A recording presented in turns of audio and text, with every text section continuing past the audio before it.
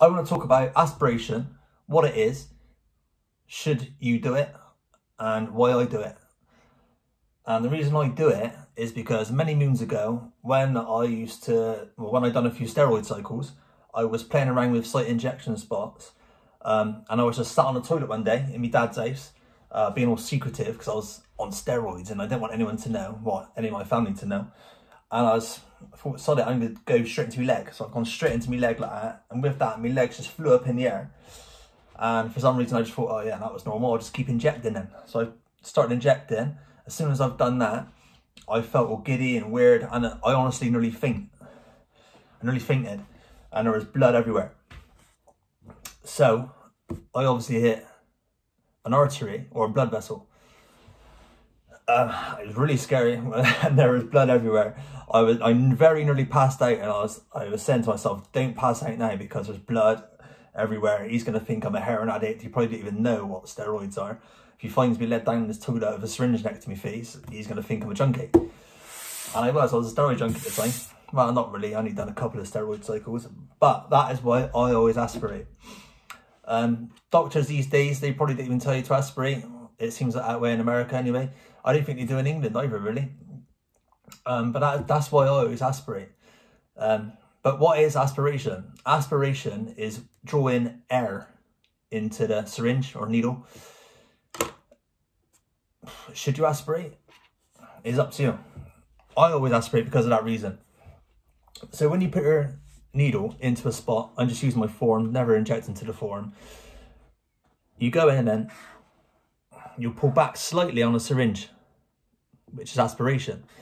So once you've aspirated, you should get a tiny little air bubble go into the syringe. If you see an air bubble, that's fine, you're good to go.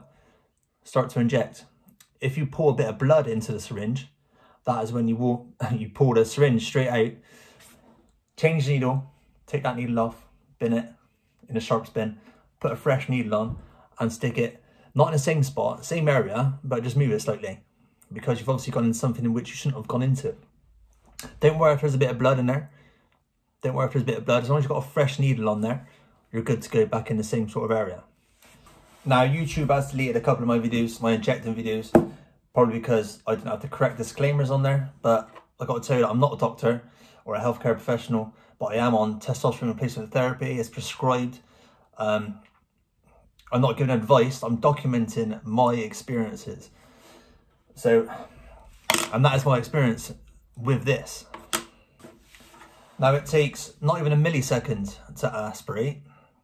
So when I get people moaning at me or saying, oh, why do you aspirate? People don't aspirate anymore, blah, blah, blah. And I know I'm using a small needle, so the likeliness of me eating anything remotely dangerous is dramatically decreased.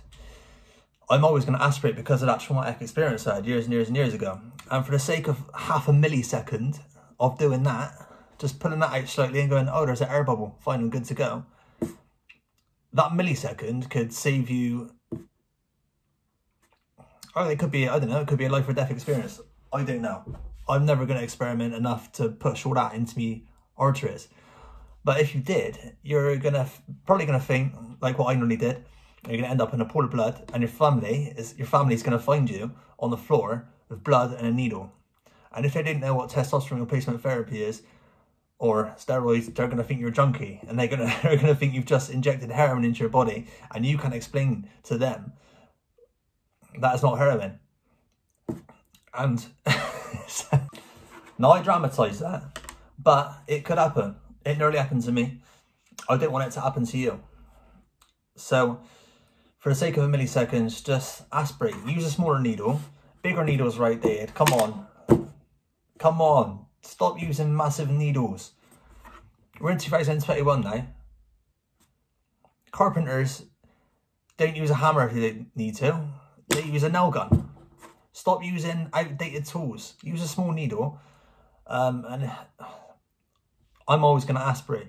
But it's up to you. I'm always going to aspirate and use small needles. I get no pip. And I'm never going to end up in a pool of blood looking like a smackhead on the floor. Up to you what you do.